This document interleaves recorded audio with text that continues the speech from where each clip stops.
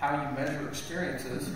And if you look at starting that vision in 2006, I remember calling a prominent airline saying, hey, we want to power all your feedback. And they're like, if our customers are pissed off, they'll just call us. And I was like, well, that's not going to scale very well.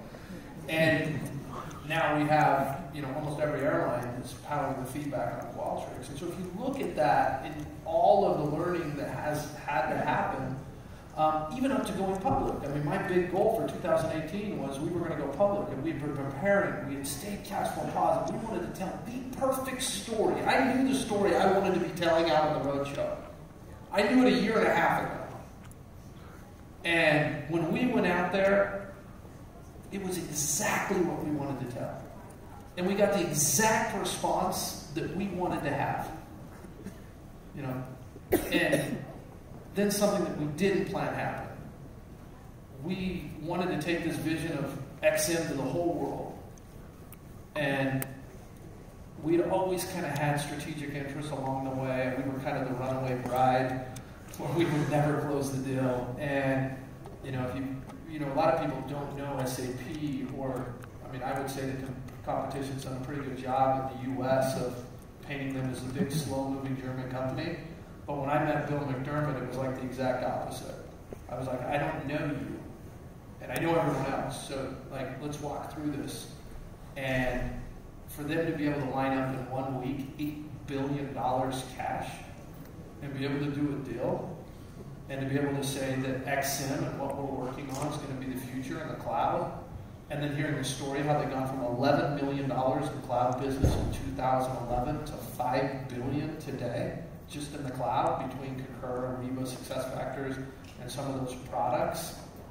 It's pretty inspiring. I'm like, hey, let's go. And then I stood up, a month ago at their sales kickoff with 8,500 enterprise sales reps ready to go take Qualtrics to the world. That's pretty cool, right? And that was just the US. And so when we have that type of vision, yeah, it's probably not what I grew up originally, but I think these are the bet the business type decisions that you've got to have as a CEO and an entrepreneur. I wonder if you could just talk about, okay, so you had this vision for, this is how I want to be IPO, this is how I want to go out, that makes sense. How far in advance do you feel like you need to see in order to stay on the right path? Like in 2005, could you see through the next 18 months or 2 years? Could you see 5 years? Because a lot of times as founders, we're going, hey, where's this going to be? How big is this going to be? Yeah. It's how can I really know where this is going to be in 15 years? Yeah, everyone underestimated how big Qualtrics could be. Even our VCs, I remember 2012, bless their hearts, they thought that it was the most they could get to was like a $300 million valuation because of the limited market cap. And no one would have thought that we would have started in the academic market, gone from academic to corporate, selling small deals of like 5 to 15, 30 grand, then go from 60 grand up to selling, $20 million deals last quarter. That evolution. And then going from surveys to feedback and experience, and going from just research to customer, employee, and putting it all. No one would have been able to do that. But what you do is you sit here. My strategy, and of course different. Some people are able to go longer.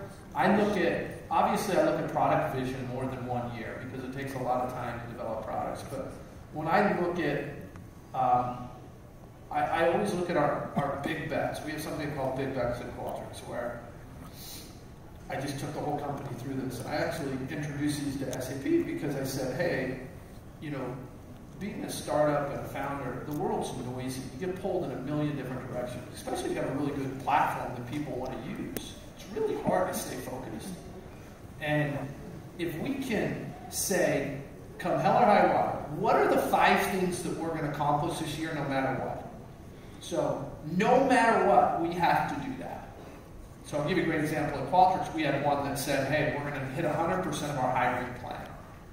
And we had to hire 960 people on top of a base of 1,300, with probably 50% of them in Provo, Utah. Right? That's hard. Plus a diverse group of people, and if you've been to Utah, it's not that diverse.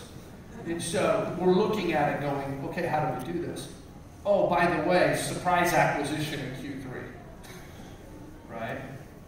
But we hit our plan at 970. We beat it, 100 and something % of our plan. And you go back and like, why did that happen? It's because we focused all year long that these were the 5 bets that we were going to hit that year. We only had 5.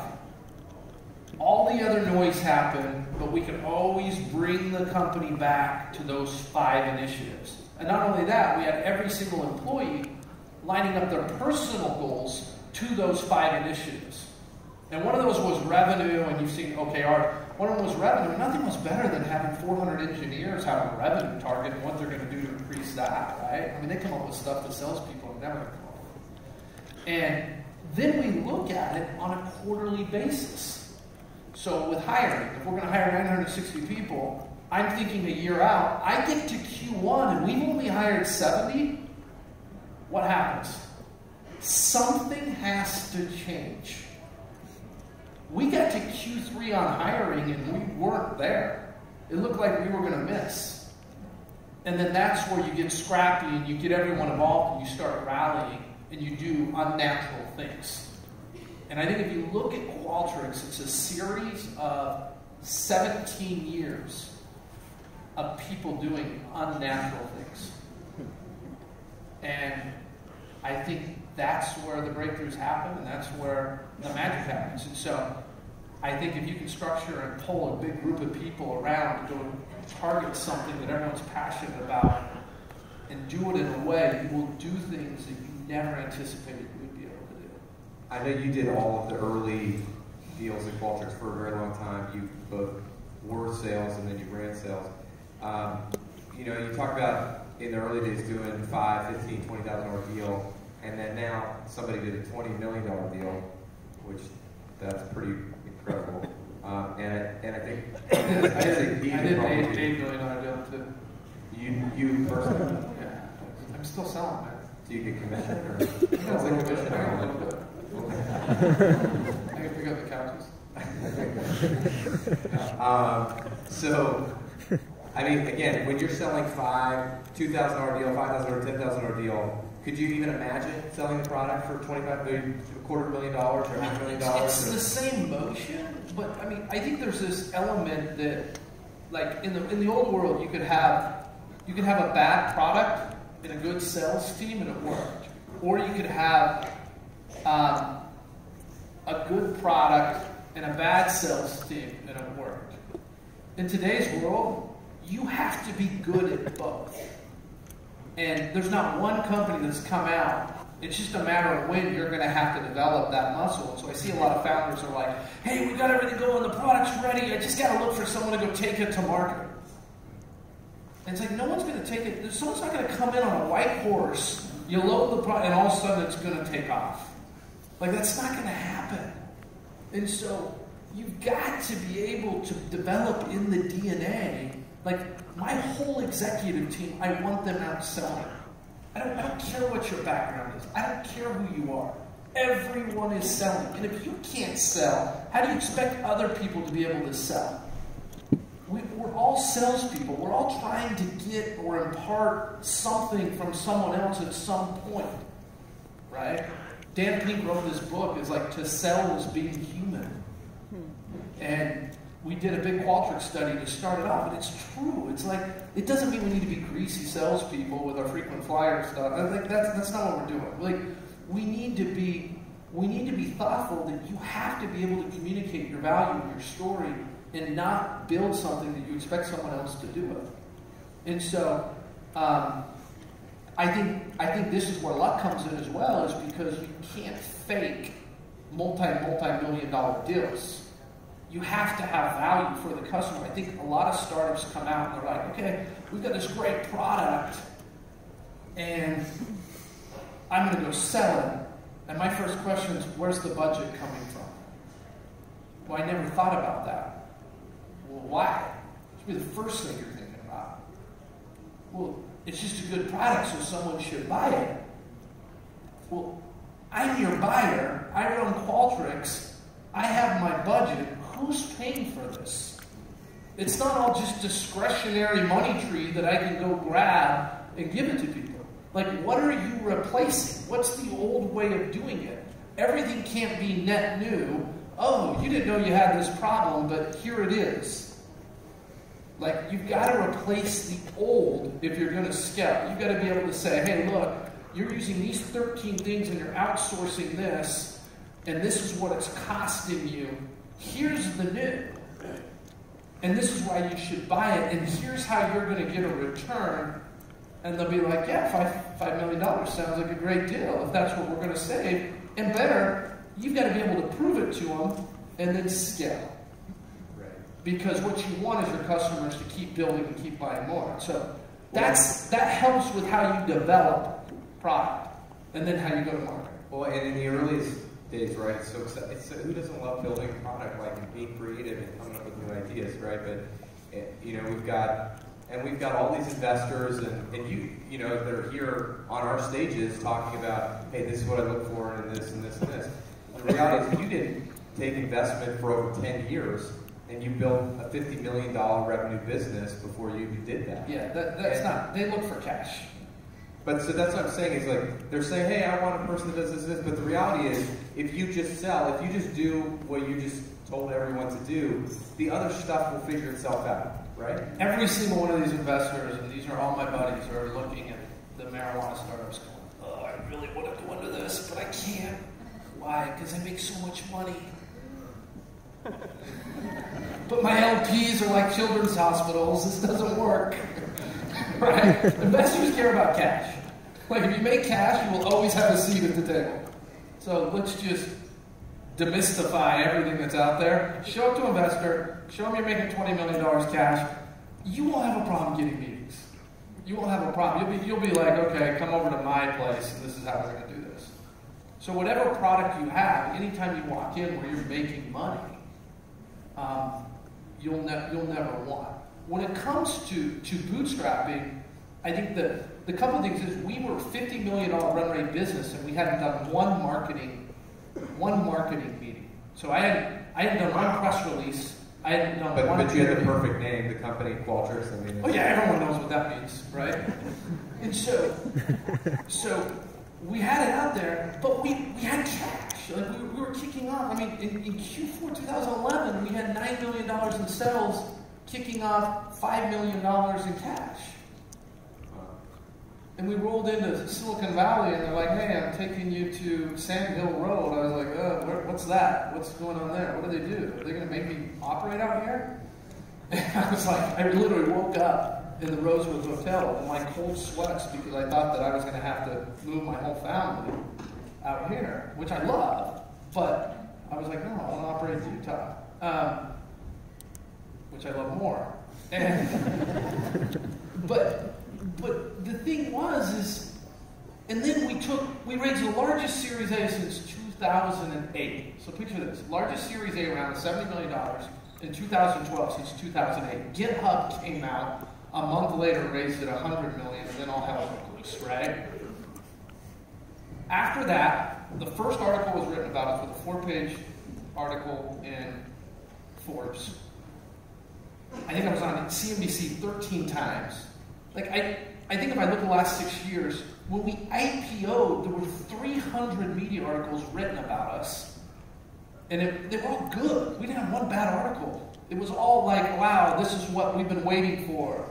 It's everything's out there. We do a deal with SAP. The deal closes on Sunday. It all goes to the wire in Germany. The first thing we do is get out and meet with investors on a phone call that night. So Bill and I are up at Sundance in Utah. We've got a Polycom in a cabin. And we're on the phone with all of these investors. And the first call, there's a group of investors. All right. All the SAP's public investors. Just everyone. Yeah. The whole investment community on a Sunday night. And we're like, hey, we'll take questions now. First question. Hey, Bill, you said you weren't going to buy anyone. Not only did you buy someone, you spent $8 billion on a company we've never heard of. I'm like, what the heck? Like, I can't do more to get my name out there. And then second question, yeah, we've never heard of Qualtrics. And so I just got to the point where I'm like, all of these startups are trying to raise rounds so people hear about them. And, we were on the only way to get press. Yeah, it's the only way to get press. And I'm like, it doesn't do anything for you. Because you get to the point where you have 300 articles, you're going public, you sell, and the first thing you get is, I've never heard of you anyways. So just focus on creating a good business and just don't worry about it. No one's going to read the press anyways.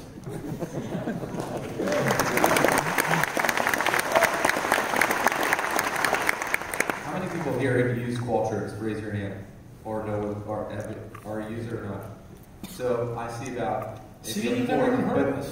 No, I'm just kidding. There's a lot. What percentage of people in the room do you think can actually use Qualtrics and just didn't know? I think we probably touched every single person in the room at some point, where they've either given feedback or done something, or it's coming to their inbox, or they're on a website and they're filling out a form and they don't realize it's us or a product. I mean, powering 10,000 brands, and they're all the enterprise brands that are doing that, whether it's thumbs up, thumbs down, or text message. I mean, the world really runs, feedback on our systems. Yeah. Or within academia. How many of you use this in college? Whatever, yeah. So, it's great. I mean, another thing that you've done is you use Utah as this. You've talked about it a little bit, but you've used it as like an advantage. You can sit back and say, well, you can't get talent there. Tech talent. You're not near funding. What the big big companies aren't going to take you seriously because you're not on one of the coasts in the United States or some big international city. But you sort of like turned that story on its head and used it as, hey, here's what we have that we have advantages for. I wonder, you got people, there's a group of 50 people here from Pakistan. Just to give one example, there's people from all over the world here. What you would tell people is they're trying to craft their own stories. How can I, what do I look at? How do I take what things people perceive as a disadvantage and turn them into advantages for our story or company? Yeah, I think Utah's a phenomenal place. I was born in Oregon, and my father was an academic, and we moved from University of Oregon, where he taught, to BYU, where I went to schools where Derek and I met, like Halo in our dorm rooms. But if I do you want to add how good I was, or I won't give you a screen name either. But it's stuck with him. The one thing. Sorry. But do you also want to add that I asked you while we played Halo one night about the startup you're working on? Do you don't want to bring that up? I think that's you your don't story. want to rub that in. That's your story to tell. We're sitting there playing video games, and I heard Ryan's working on a startup which I was interested in. I said, "Wow, cool, Ryan! Like, what's this new startup you're working on?" And he's like, "Oh, it's a survey product for colleges." And I was like, "Cool, bro." That was it. I'd asked him a question for like 7 years. I'm going to be an accountant. I'm going to be an accountant. You're going to be working on that. No, Derek's not. That's fine. Right? Well, Yeah, could have been a co-founder. But yeah, that's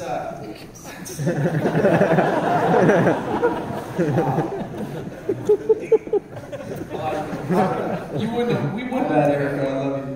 Okay. But look, I think Utah's a special place. I mean, I don't think anyone has the exclusive on smart people, would you say? How many people are here are from the Bay Area? All right, more people have used Qualtrics than that. Think about that. Right? So, all of you are here, but you come from somewhere. And if you actually think about that, we want to invest and we want to make a difference. We want to make a legacy. The same way I look back now and I'm like, whoa, we not only did this, but we did it in Utah, and I did it with my family. Right? Like, if you could do it, what do you want to do with your dad and your brother? If you could make it work. And I think it was part of the success of Qualtrics, because at the end of the day, I was able to iterate to levels with my brother that most co-founders could never iterate to. We were able to go, our pain threshold is so high with each other. Right?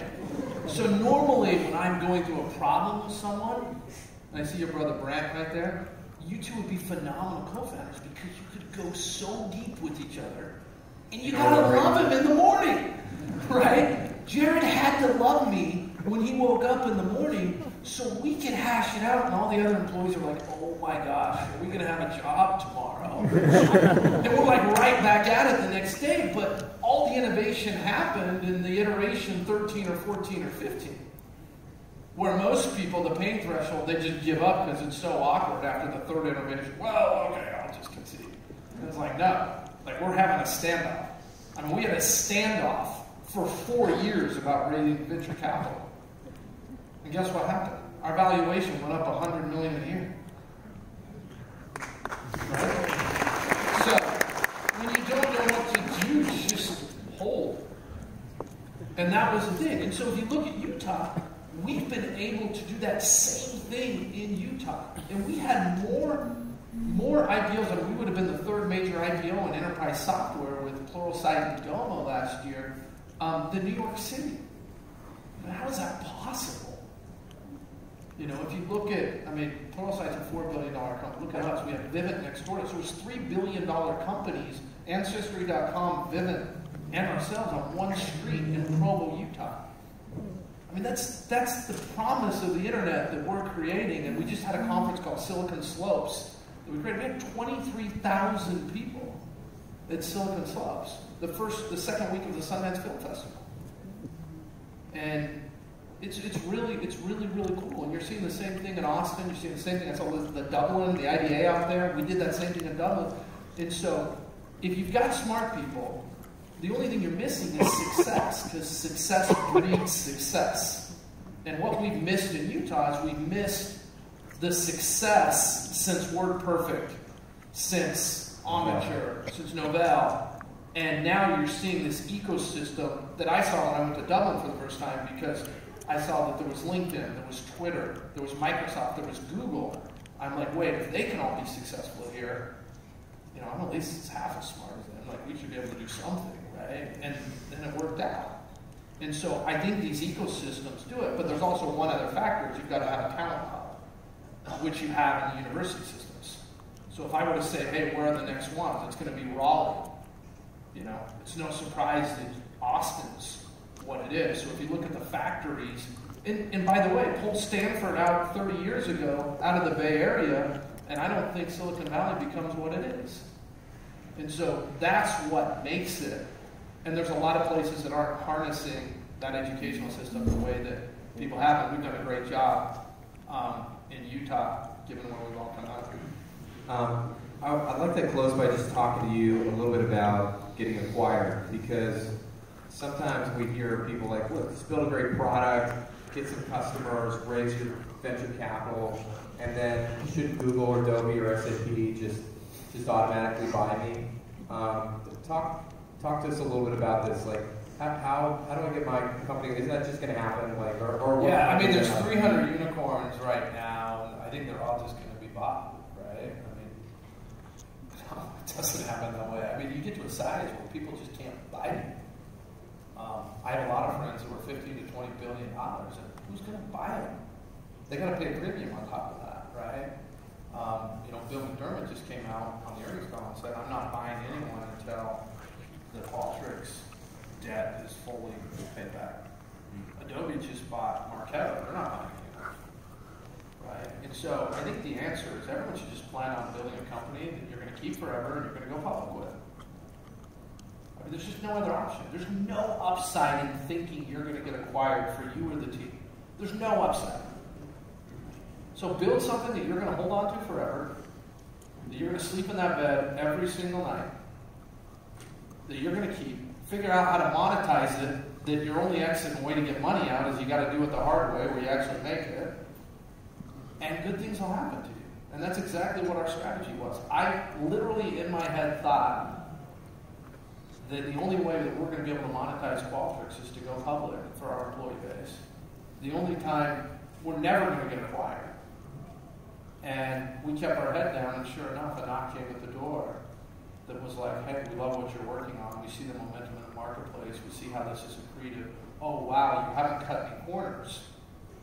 So we're not buying something that none of us anticipated.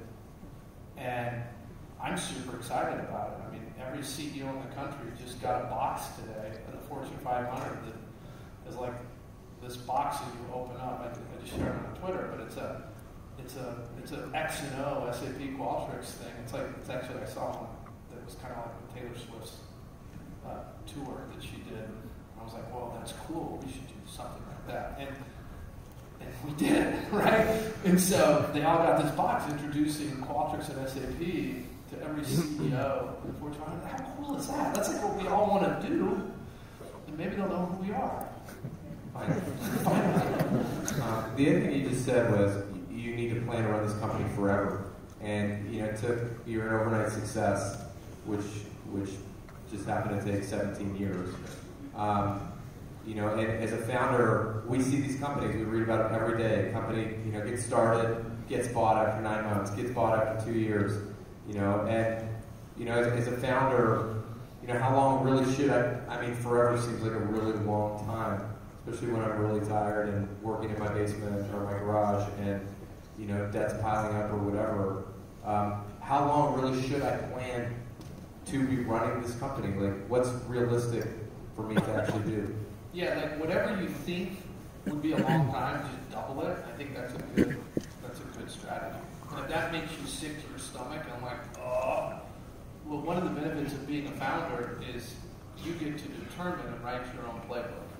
Think about that. As a founder and entrepreneur, you get to decide what the story looks like. And if you think about running your business or the grind, that's why I love it's called startup grind, because it isn't grind, it's freaking work. Work isn't fun. That's why it's called work, right? And if you want to go have fun, don't go to work, right? There's a million things I'd rather do than work. Work's what we do, and it's going to be a grind. And the longer you go, it's going to be more of a grind. And I think Seth Godin says that you just got to learn to dance with it, right? And that's the beauty of this story. And if you don't like the story that's being written, change it. I'll never forget when I was with my father, we were in the basement, and I was complaining because my competitors raised $40 million. They bought up the entire market around me. And I was like in his office, and I was screaming at him. I was like, change the website, we've got to go, we've got to do this, we've got to do this. And he's this academic who's like working on everything, and the scientist, and he just finally got pissed, and I've never seen him get mad like this. And he turned around and he's like, who is stopping you? And I was like, whoa. Actually, he's right. I'm stopping myself. I'm blocking myself. My frustration is that I don't know how to go do it. And at that point, I realized there is nothing that is blocking me. And if you feel blocked, it's because you need to learn more, and you're blocking yourself as an entrepreneur. Because there's nothing, absolutely nothing stopping you. So if you're not having fun, or it's too much of a grind, or it gives you a heartburn to think about going for a long time, fix it. Right? So that's my thought. That's the strategy we had. This isn't fun. We'll go into a new market. Do something different. And this is why it's important that you don't set the stage around you where, whether it's through taking bad investment early on or stuff like that, that make it so you can't fix the fun and you're just in this little box where you can't move. So, anyways, that was kind of like an emotional rant right there. Ryan Smith, CEO of Co-Founder.